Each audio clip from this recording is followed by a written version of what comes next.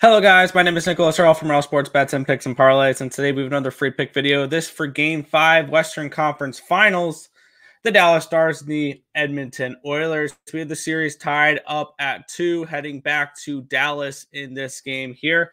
The Edmonton Oilers forcing Game 5, or not forcing Game 5, winning Game 4, and tying up the series heading to Game 5 with a 5-2 win in Edmonton the other night. A game where we saw Dallas jump out to a 2-0 lead early. And looking at this matchup here, I kind of think the Stars could be in a little bit of a trouble here.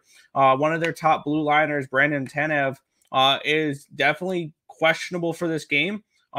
We saw him walking around with a boot on his ankle after taking a shot to the ankle in his last game.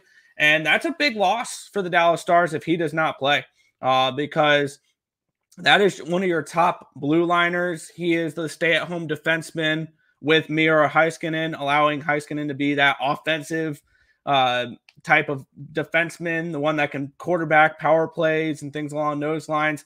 And that'll hurt the Dallas Stars not having a good blue liner like that here. And at this number, I think the Edmonton Oilers are live in this series. I think they're live in this game to take this at plus 110 and potentially close this thing out in Edmonton in Game 6.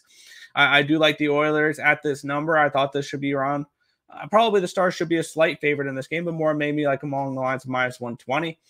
So I do like the Oilers to use the momentum from Game 4, bounce back, and use the momentum from Game 4, bring it into Game 5, and take care of business here. Give me the Oilers at plus 110 for Game 5 of the Western Conference Finals.